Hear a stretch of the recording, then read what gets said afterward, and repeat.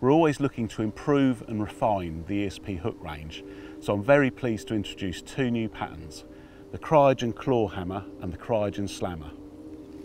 Now these are improvements on existing patterns in the range. So the claw hammer is an improvement of the existing gripper pattern. So it's a beaked point, wide gape version with an in-turned eye.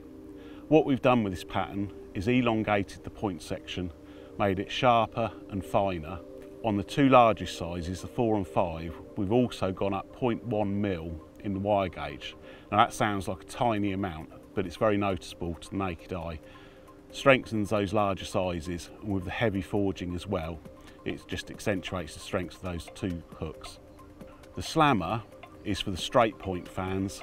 It's an improvement similar to the existing classic pattern, but wider in the gape, just like the gripper, longer and finer in the point. And we've also upped the wire gauge on the two largest sizes to create a very strong pattern.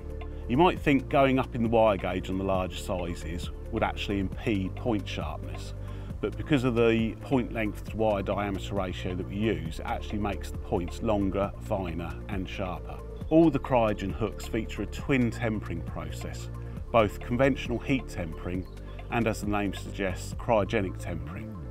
Now this takes the hooks down to a temperature of minus 195 degrees Celsius over a prolonged period, and what this does is it sort of realigns the molecules within the steel and makes the finished hook stronger and more wear resistant. It just improves the strength of steel. Also on these two new patterns, we've slightly enlarged the eye diameters, so when you're using thicker monofilament, passing it 3 times through the eye with a knotless knot or a D, it goes through easily, no problem at all.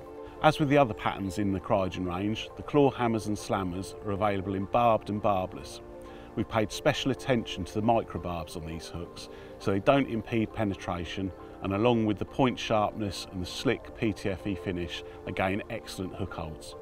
To go into a little bit more detail on each pattern, the claw hammer, as I said, is a classic beak point style wide gape hook, perfect for combi rigs and flipper rigs when using bottom baits or wafters.